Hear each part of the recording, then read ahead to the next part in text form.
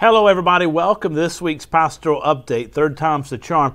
But thank you so much for being here. It's February 1st, 2022. Delighted to have you with us. Thank you so much. Let me just start as usual to give you the update on the week. We've got our Wednesday activities tomorrow. We're going to have our Wednesday morning breakfast, and we'll continue in our study of Matthew's Gospel, Matthew chapter 14. Encourage you to be a part of that. And tomorrow night, our Wednesday evening fellowship dinner. We'll continue in our study of the women of the Bible.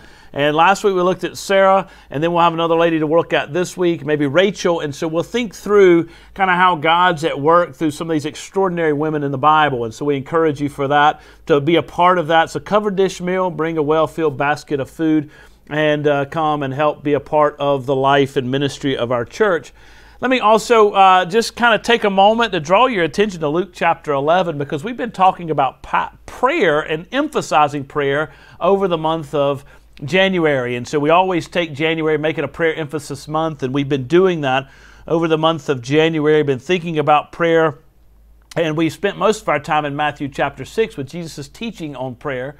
And I want to turn our attention this morning as we kind of wrap up our pastoral emphasis prayer emphasis month on prayer to Luke chapter 11, where Jesus says these words to his disciples. And I tell you, ask and it will be given to you, seek and you will find, knock and it will be opened to you. For everyone who asks receives, and the one who seeks finds, and to the one who knocks it will be opened. What father among you, if his son asks for a fish, will instead give him a serpent? Or if he asks for an egg, will give him a scorpion? If you then, who are evil, know how to give good gifts to your children, how much more will your heavenly Father give the Holy Spirit to those who ask him? Now, when I think about that passage, I love how Jesus says, ask, seek, and find. But I want us to understand that he's not simply talking about asking for the big things in our lives, seeking the big things in our lives. He's not just thinking about knocking on the door when it comes to some major concern in our lives. In fact, what he is doing is he is actually saying, in everything, ask God. In everything, seek the Lord.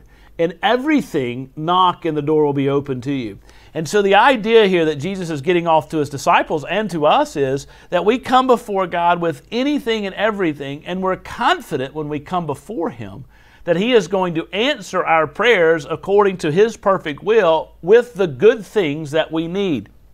He's going to make provision. Now, if you were with us this past Sunday, we talked about how Jesus says, seek ye first the kingdom of God, and all these things will be added to you. And you know that when we looked at that passage, we talked about how the addition of all the things that we need and all the provisions we need in this life are guaranteed by the good character of God, by the goodness and the grace of God.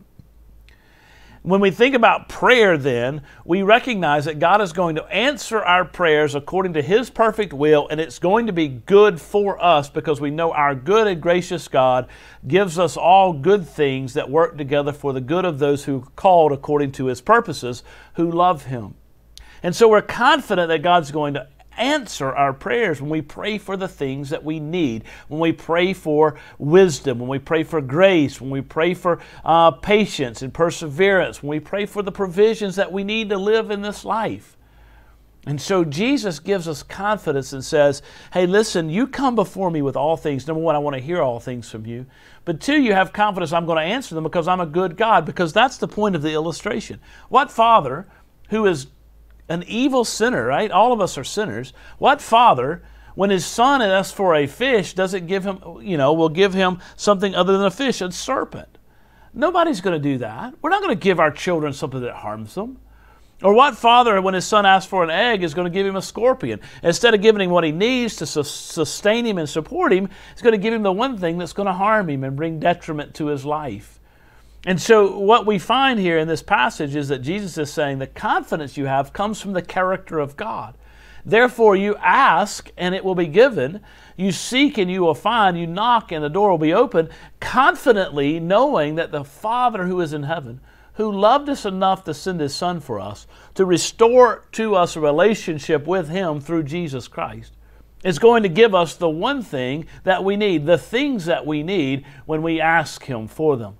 And so the challenge for us is to find a regular time to pray, to find a regular place, to shut out the distractions of the world, but also to pray with confidence and boldness that God indeed will answer our prayers according to His goodness. So let me just challenge you with that. Take everything to God. He wants to hear everything.